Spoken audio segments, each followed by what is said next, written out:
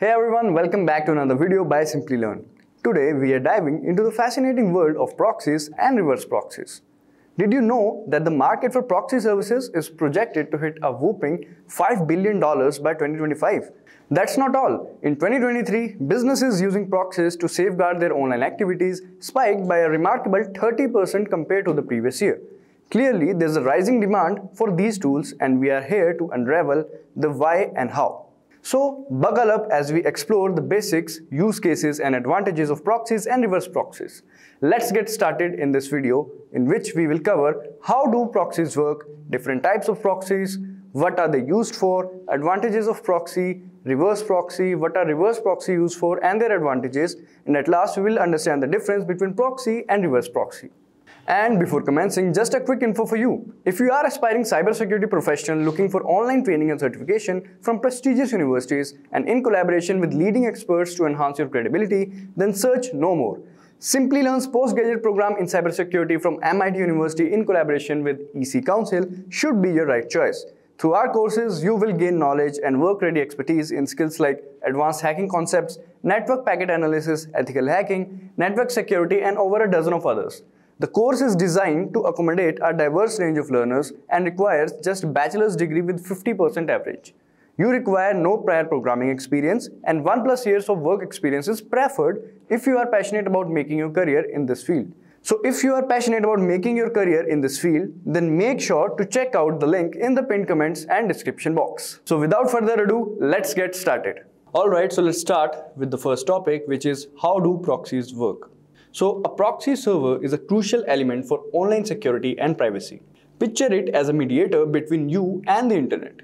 Its role is to mask your IP address and guide your internet traffic on its own. In simple terms, it's like a middleman between you and the internet.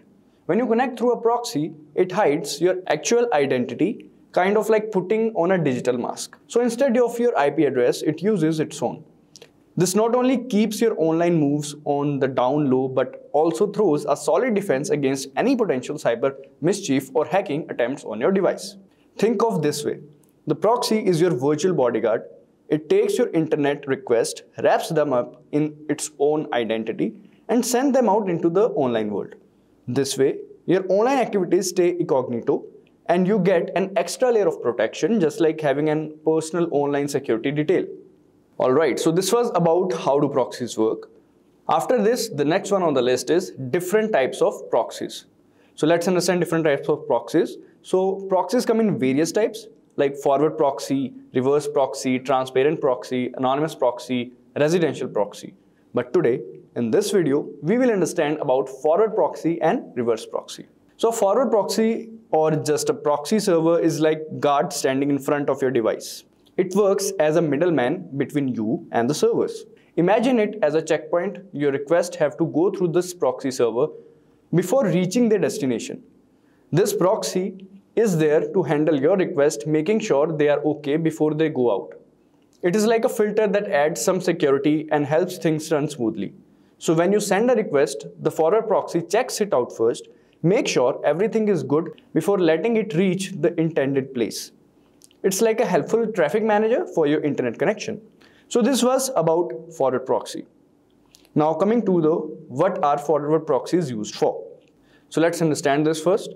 So forward proxies play a crucial role in the internet communication, acting as intermediators between user and the internet. They serve various purposes with different types tailored to specific needs. So first, residential proxies. These proxies derive from internet service providers, that is ISPs, and provide users with a virtual clock masking their actual physical location. Users can select a specific geographic location, allowing them to appear as if they are browsing from the chosen area. Residential proxies are valuable for tasks requiring region-specific access or testing scenarios that demand specific locations. Alright, so this was about the residential proxies. Next one is data center proxies. Typically employed by enterprises, data center proxies differ from residential proxies as they don't originate from an ISP. Instead, they assign IP address from their own pool or third-party cloud providers. This gives business greater control and flexibility over their proxy infrastructure, making them ideal for large-scale operations. Alright, so this was about data center proxies. Next one is mobile proxies. So despite the name, mobile proxies don't exclusively serve mobile devices. These proxies use IP addresses from mobile networks, creating dynamic and ever-changing digital footprint. This dynamic nature makes mobile proxies appealing to cyber criminals and scammers, as it complicates efforts to trace their fixed location. Forward proxies, including residential, data center, and mobile proxies, offer users and businesses various tools to enhance privacy, access specific regions, or control their online presence in diverse ways. So these were the uses of forward proxies. Now let's understand advantages of forward proxy. So there are many advantages of forward proxy. Some of them include user privacy. A forward proxy positions itself between a user computer and the public internet, making requests on the user's behalf. This configuration enhances users' privacy by shielding individuals behind the proxy. Then the next one is policy enforcement. By channeling all corporate web traffic through the forward proxy, organizations can scrutinize requests and responses, ensuring the enforcement of corporate security and acceptable use policies. Next one is traffic visibility.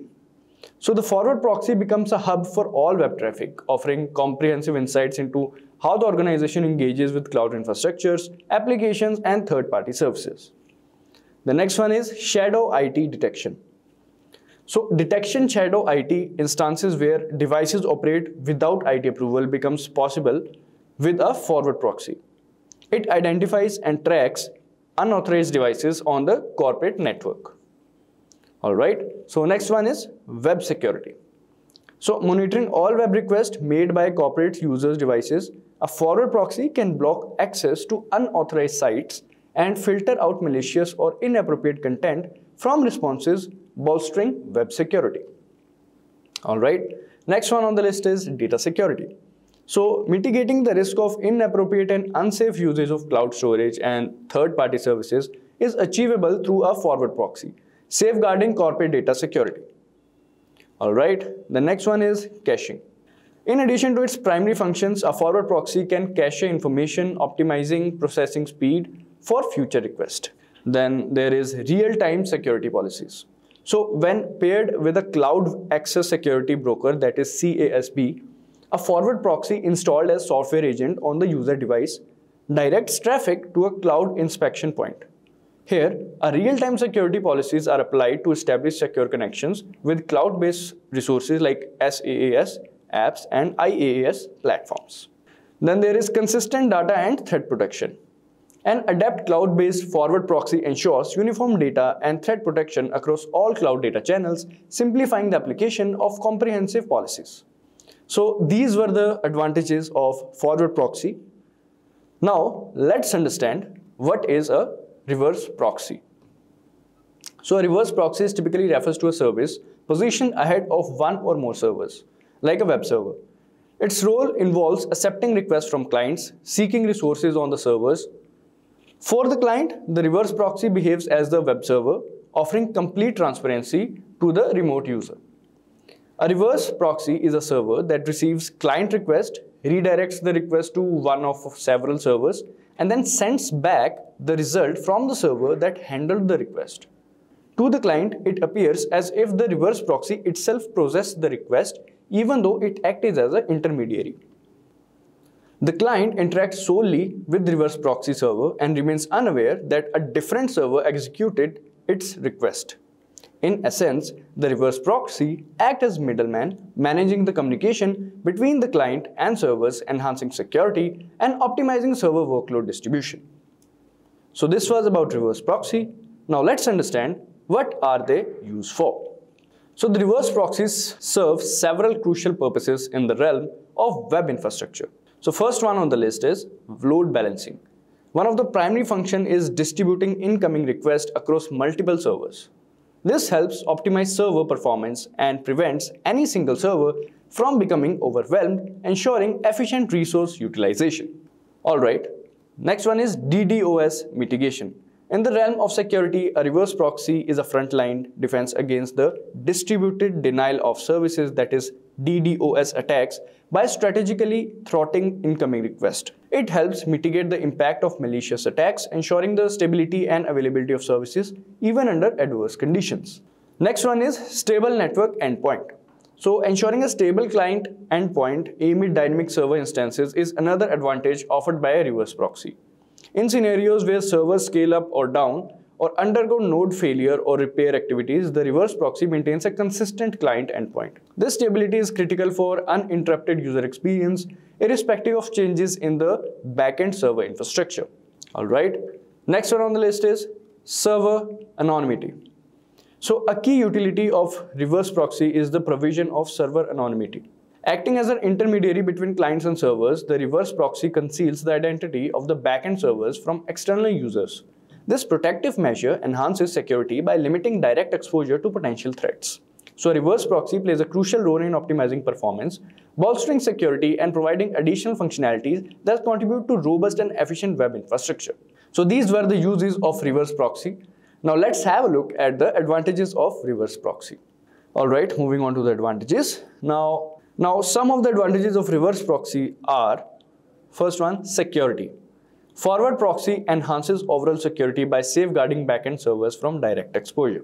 Then scalability and flexibility. It offers scalability and flexibility in web applications, allowing for the seamless addition and removal of server based on traffic volume. Forward proxy ensures SSL encryption, fostering secure communication between users and backend servers. Then there is caching. The capability to cache information enables the processing of future requests more efficiently. The next is performance, reliability, and security. Forward proxy contribute to the enhancement of performance, reliability, and security. Then protections from attacks. It serves as a protective barrier, preventing websites or services from revealing their IP addresses. Then offloading services. Forward proxy has the capability to offload services from applications, thereby improving overall performance. So these were the advantages of reverse proxy. Now let's have a look and understand the difference between forward proxy and the reverse proxy. So here are the differences between a forward proxy and a reverse proxy.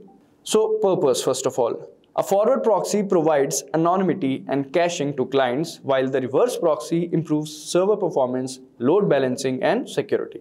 After that, location. A forward proxy is located between the client and the internet, while a reverse proxy is located between the internet and the server. Then visibility. The client is aware of forward proxy, but the server is not aware of the reverse proxy. Alright. Now configuration.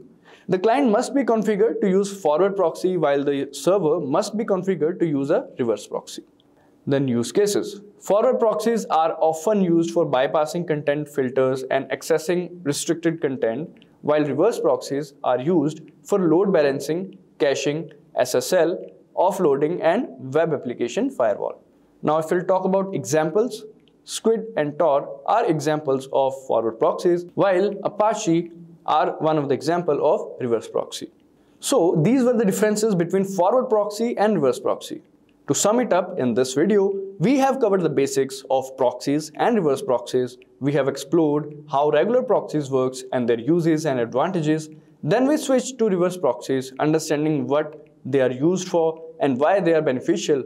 We also understood the differences between forward proxies and reverse proxies.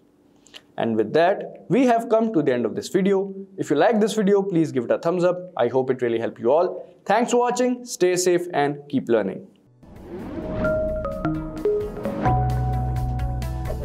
Hi there, if you like this video, subscribe to the Simplilearn YouTube channel and click here to watch similar videos. To nerd up and get certified, click here.